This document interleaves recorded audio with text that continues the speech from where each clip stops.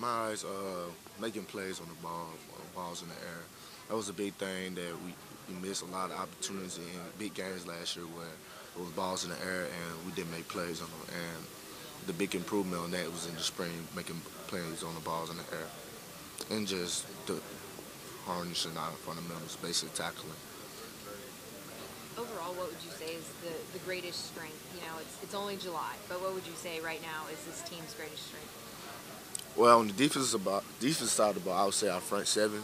Just saying that because a lot of us came back last year. We got four senior linebackers.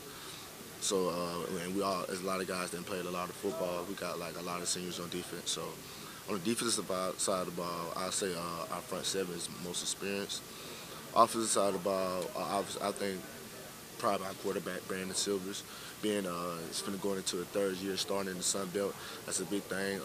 He's probably one of the most experienced quarterbacks, not if not even in the nation. I know in our conference. So he's stepped up as a leader during the spring, and more consistent on the offensive end. So coach looks for him to be the leader on offense, and he looks for me to be the leader on defense. So I think we got better at being our leadership roles.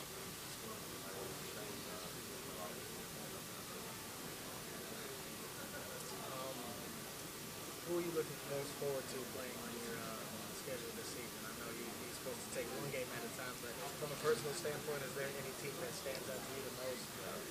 Most definitely would be Clemson. Yeah, of course it would be Clemson. Yeah, just the big environment. Going to Death Valley, I heard is one of the best venues to play in all of college football. They're going against a great team that played in the national championship. So I'm really looking forward to that game right there. Does the, I know word kind of travels. Anthony Jennings coming to UL, former SEC quarterback. Do you guys think about that at all? Think about your opponents in that sense, or is it just kind of still preseason talk? It's still like preseason talk, but that's a good addition for them because Brandon Jenkins was a good quarterback. Um, we just taking one game at a time. When it's time for prep, well, we don't play ULL this year, so I don't think we got to worry Won't about matter to it. you. It wouldn't matter to me. But yeah, we just take it one game at a time. We don't try to get ahead of each other. I didn't know that though. So, Huh? I didn't even know that. You didn't know Anthony Jennings? Yeah. Yeah, yeah, true. It's our biggest talking point this year. But Okay. they scooped him up from LSU. Wow. He graduated, so he's playing this year.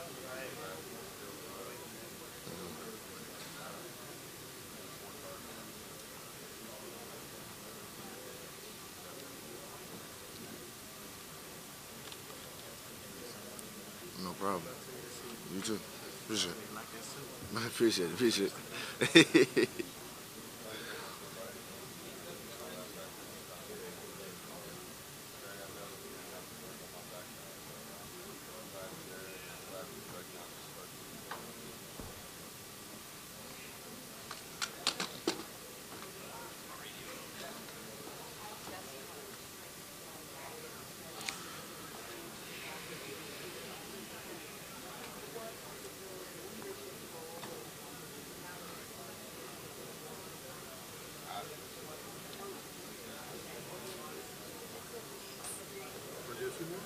I Yeah. couldn't really hear if they asked these questions. Okay.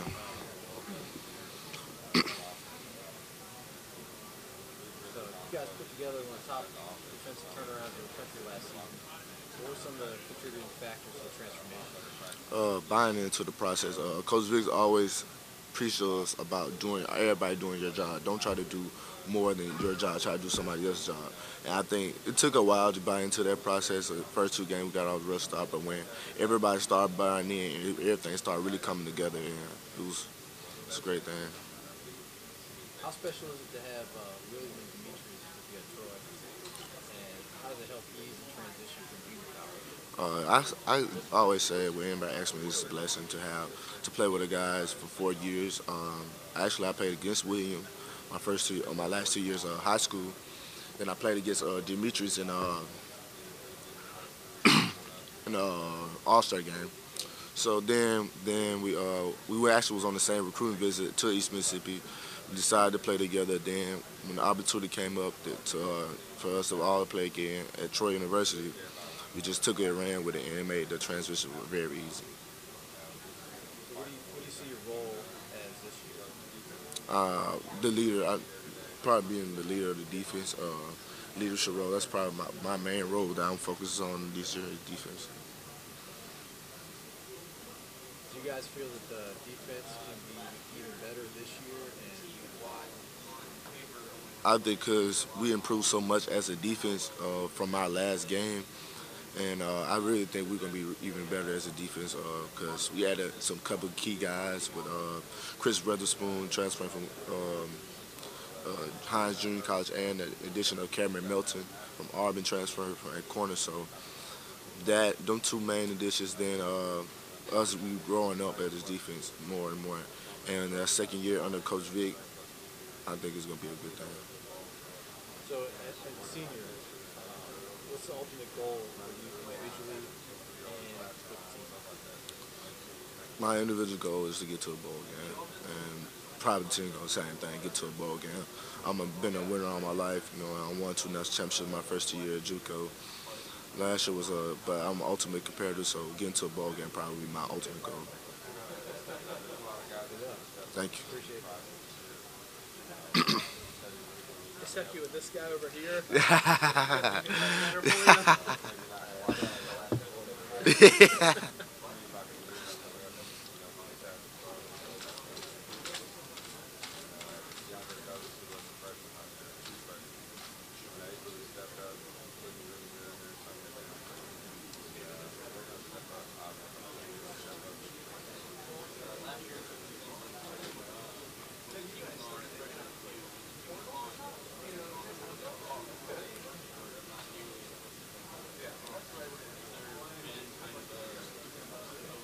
I didn't know Anthony Jennings transfer.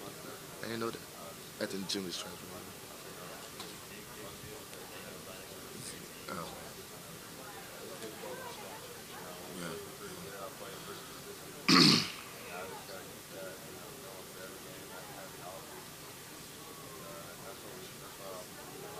So Justin, defense has been the focal point really of this team this offseason there in the spring.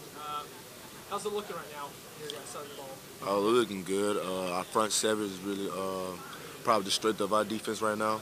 We got some young guys, some new guys in the secondary, but I'm excited about them with Cameron Melton, Auburn transfer, and Chris Witherspoon, JUCO transfer. We got 4 senior linebackers, so that's a lot of guys that played a lot of football.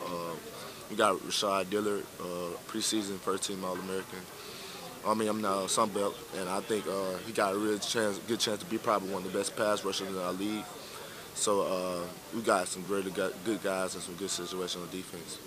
How good is it to finally be able to say that this Troy defense is getting back to the way it was in the mid to early 2000s? I feel it's great because like the past year, Troy has been team like been shootout games and stuff like that. And when Coach Brown came in, Coach Vic came, he said that was long gone. The process, but it's still a long, ongoing process. Though we got better as the season went along. But we still ready to make that next step, try to be one of the top 20 defenses in the nation. Troy was the pinnacle of Sun Belt teams when they started to right around 2010. What's it going to take for this team to get back to that? Because it's been a few years since a winning season. What's it going to take? I just said we just still taking it 1 week at a time because last year we lost 4 games, less than 6 points on our conference, and it's about finishing games though. We get so close and so close, then we're not finishing the games, and that's just all about growing up as a team. We finishing the games, being under a new head coach for the first year, now going into the second year.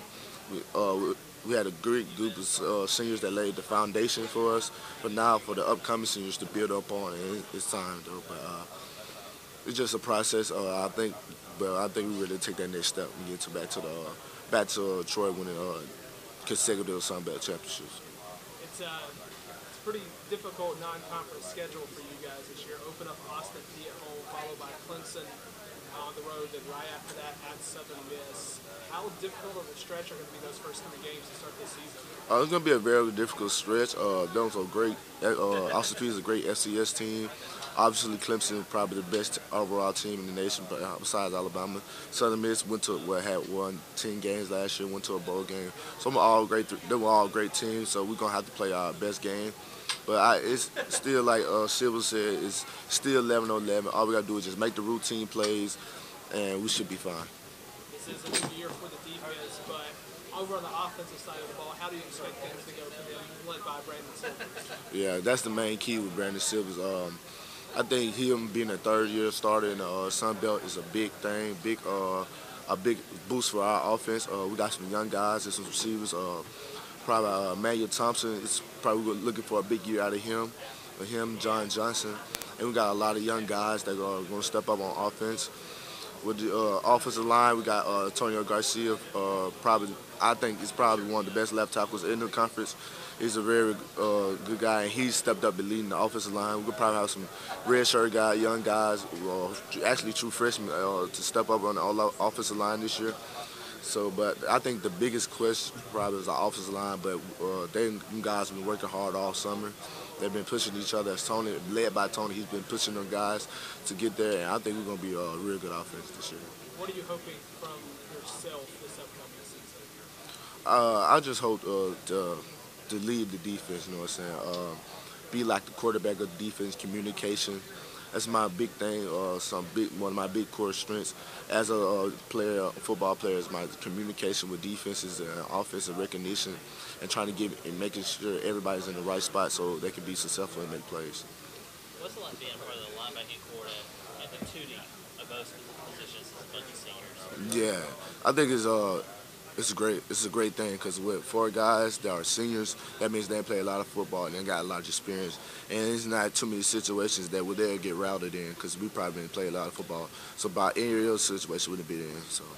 But what does it mean for the future? Who are some of those guys you can see maybe make some strides this summer and going into fall that could be the next guys up once y'all graduate? Oh yeah, Tron Fossel is going to be coming off a redshirt freshman year. He's going to be a good special teams guy. He's long, athletic. He lost a lot of weight and he built it. And he building back muscle. He's going to be a great at the wheelbacker. Then we got a redshirt freshman Douglas Salter and Walter Pritchard. They were a couple of young guys at Mike linebacker who are going to step up and they're going to be real good guys. So them 2 guys are going to be young next year. So they're on course to probably be like 3-year starters in the Sun Belt.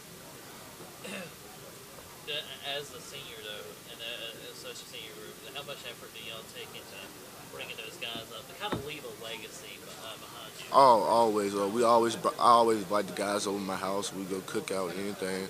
Just show them that I care about them, respect them and stuff. And we always watch extra film after workouts or practice.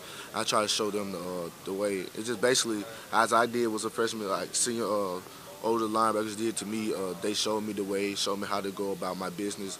And that's what I'm trying to go with, teach them, show how to go about their business and being a college football player.